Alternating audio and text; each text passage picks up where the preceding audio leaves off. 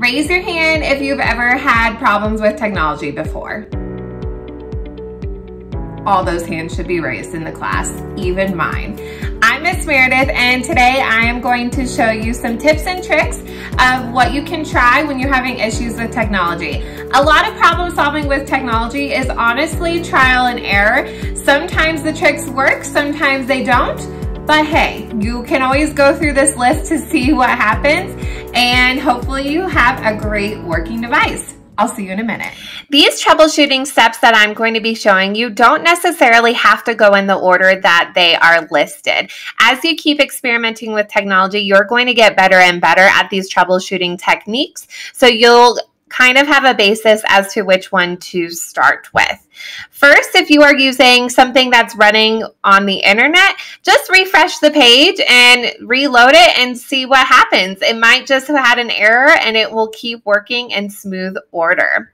Next, if you're still having issues, exit out of the tab or app and reopen it. Like I always say, when in doubt, exit out. Or if you're using an iPad, when in doubt, swipe it out. Also, using a different web browser might fix the issue. I use some websites that only work well on Google Chrome, and there are other websites I use that only work well on Firefox. So play around with different web browsers that might help you out. Also, if you can't get into something, you might have to delete and retype what you wrote.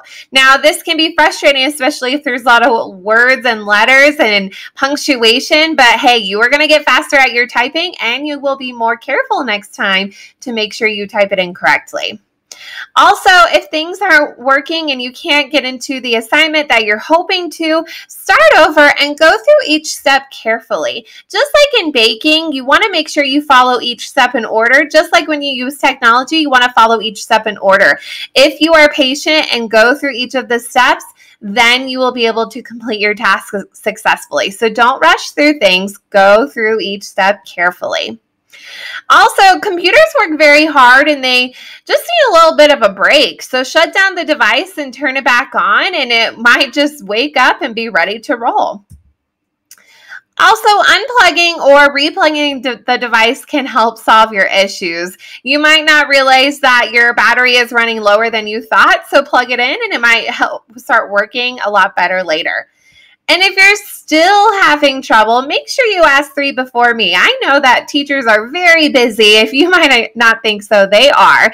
And if you ask 3 before me, there might be somebody else in your class that actually has had the same issue that you've had, and they can help you out. Now, when you're helping each other out, make sure that you're not touching that other person's device.